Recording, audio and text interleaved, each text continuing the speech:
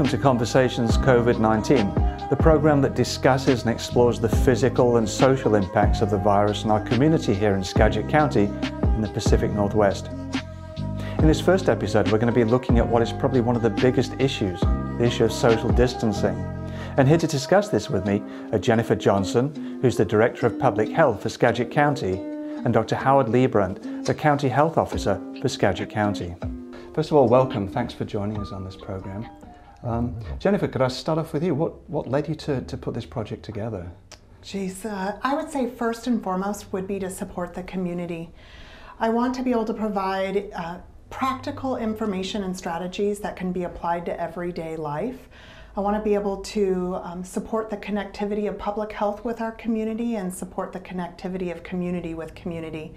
I'm hoping that this is a good way to provide information that goes beyond the science and facts of the virus and takes a deeper look at the social impacts of the outbreak now and those that we might face going forward.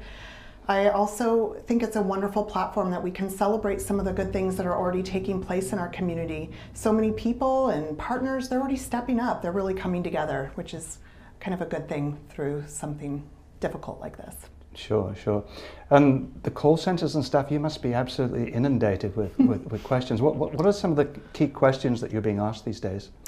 You know, I would say without a doubt, most of the questions in some sort of way linked to social distancing. Social distancing is hard for people. They don't know how that really, beyond the guidelines, how do they apply that to their daily lives? And Dr. Leibrandt, why is social distancing so important? Well, in a virus, there's a number, it's called the R0, it's the infectivity factor of the virus, and that tells us for every infection we have, how many new people, contacts of that infection, then become infected. With some diseases like measles, for example, that's as high as 18. With this disease, with COVID-19, it is about 2.3%, or 2.3 people per contact then get infected. And then likewise, those 2.3 people infect each another 2.3. So you have exponential growth of the amount of virus. And in fact, this virus doubles approximately every 6 days, the number of people infected. So our only weapon against this virus right now is social distancing and personal hygiene. And we don't have any medications which routinely work to prevent the illness. We don't have a vaccine that's readily available yet. And we don't have personal immunity. So social distancing is the most important thing that we can do, and it's within all of our abilities to do. And if we are successful in social distancing and personal hygiene, then instead of each infected person in turn infecting another 2.3 people, we can get that number down around 1, below 1 even, and then the exponential growth of the virus infection in the society, in the community, will drop and gradually, and we call that bending the curve, where instead of a steep upward slope, we have a gradual upward slope. And the reason that is so important is that if we have a very fast onset of infection in the community, soon we get enough patients where our medical system is overwhelmed. And particularly with this disease, if we don't have access to state-of-the-art medical care, way more people die from the infection. So our goal in all of social distancing, personal hygiene, is to bend that curve so that less people get infected from each person that's infected, so that the onset is slower and we never exceed the medical capabilities of our hospitals. Okay, great, thanks. Jennifer, the messaging that's going out in particular about social distancing, are people taking this serious in Skagit County? Yeah, that's tough to say. Unfortunately, I would say, not as much as I would hope. I think we're seeing a lot of great strides in the workplace. I think a lot of employers are putting in strategies such as telecommuting, staggered work schedules. You're seeing, as a mere fact of the cancellation of events, that's forcing people to not connect. But I know I'm not the only one that drives around and sees still quite a few cars in parking lots. And I think it's hard to apply it to our personal lives. We see the guidelines and we think it's for them, but not for us. And even if we're high risk, sometimes we don't see it for us. A lot more people have time off of school, time off of work, and I'm hearing people still saying, I think this is a great time to go on a little vacation. It's a good time to go visit grandma or go visit a family member. And I'm also seeing, people are, doing things like watching their church service online, but inviting neighbors and friends and maybe trying to get to some of those errands that they haven't been able to get to, like changing the tires on their car or taking the snow tires off, and really encourage that we all take a time to just pause and really reflect on what's essential. What is truly essential in our life? I know that, when family gatherings and social gatherings are canceled, it's super disappointing. Spring break's coming. I know so many families have trips that are canceled. There's uncertainty with graduations. But it's really, important that we apply these guidelines to ourselves and stay in our homes as much as we can. Yeah. I understand the importance of social distancing, but what kind of an impact is that having on people? I would say there's a general sense of unsettledness in our community for people young and old through the lifespan. It's not just impacting those that are high risk. There's uncertainty. These are pretty significant changes that have happened in such a small period of time. At Public Health, our first priority is to protect health and safety. That's kind of a underlying goal and priority of all the work that we do.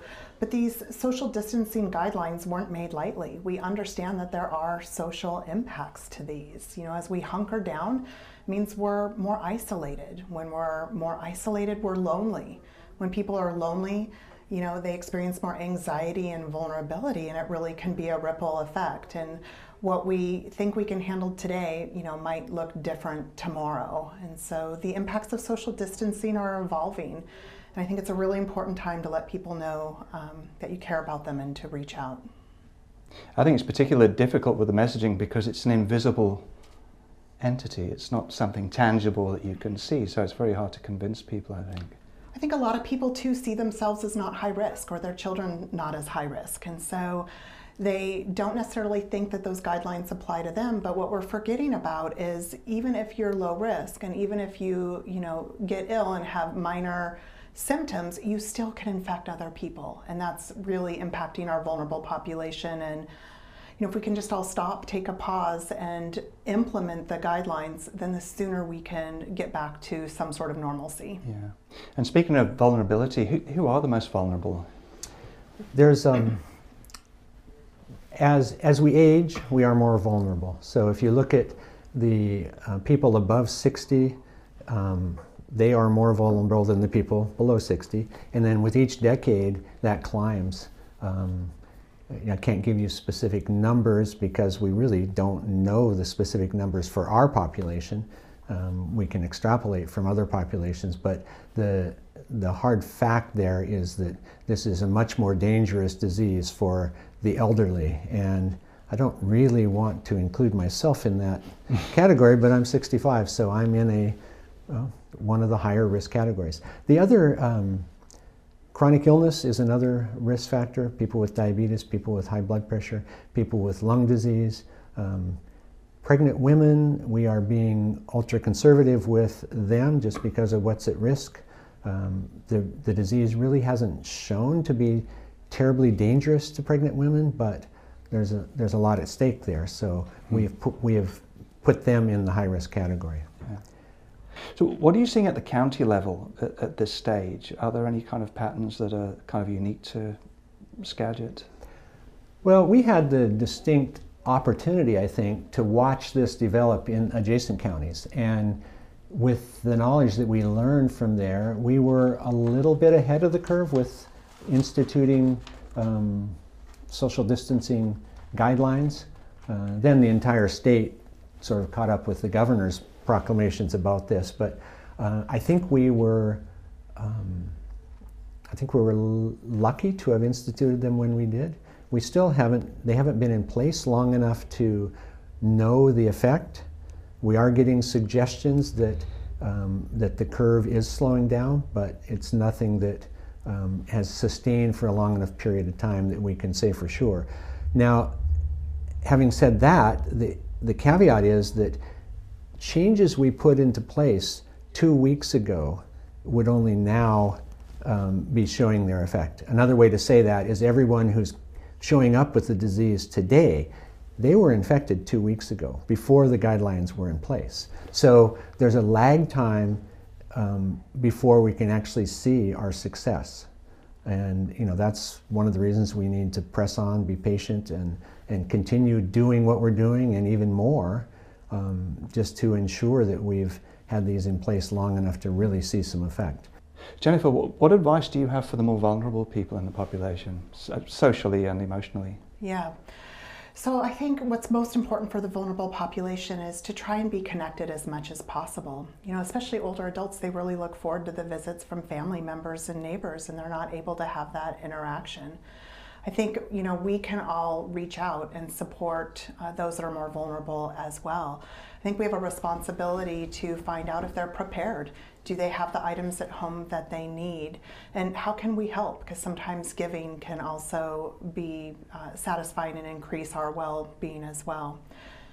I know a lot of us feel pretty inundated with information, but some vulnerable populations, especially older adults, may not have the connectivity that we do to the web and social media and the internet. And the guidelines are changing sometimes almost daily. It can be pretty overwhelming about how to implement that. But I certainly encourage people to let each other know that you care about each other. And when in doubt, instead of texting, pick up a phone. The voice is better than a text message, and even better than that would be video chat. So finding some creative ways to connect with all people. Thanks. Dr. Lybrand, setting expectations, can we just talk about sustainability? So this is not something that's going to pass within a week or two. We can expect, just from looking at the other countries that have gone through the same experience, we can expect this to last weeks. And again, sustaining that, the effort at social distancing is very important to get the results that we want. And I think that it's going to be even more obvious as time goes on that what we're doing is the right thing to do. And again, we can learn from other nations, and it's not time to start having parties again yet. Jennifer, is there any upside to this? That's funny you ask. I was thinking about that the other day. I think so many of us live, kind of run the rat race. We're super busy. Yeah, I think there is a silver lining to this. I think that it'll allow us to focus more on self-care, maybe look more towards our own health and well-being and that of our families. If we're spending more time at home, which we all should be, then we have more of an opportunity to connect with those in our household instead of kind of getting our connectivity outside of the home. I know for myself, the other day, my family, we played a game of Uno, card game Uno. I haven't played that since I was 12 years old, and it really was quite fun. And so I think there's an upside too of our community, finding solutions and supporting each other's as we see the ripple effect of this, potentially go out and do the economic vitality of our community and how we can, together bring each other up. Okay, thanks. What considerations would you take into account to possibly lift any of the guidelines that are currently in place? What would it take to do that?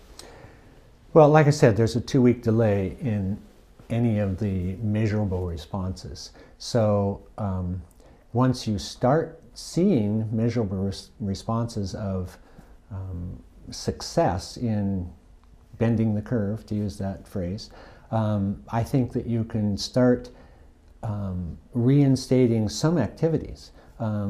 Again, it's not going to be just one day we announce that you're going back to work, you're going back to school, but I think that we would gradually relieve the more strict and the more prohibitive things that we've done. I think that there is social harm to a lot of the things that we've done even if we're careful about how we do them, but it's outweighed by the protection that it gives us from the virus. So we need to, I think the first things that would be, the first bans that would be lifted are the things that maybe we found don't make that much difference, or maybe we found that they make a bigger harmful difference than we thought. So I think it's going to be a balance of that.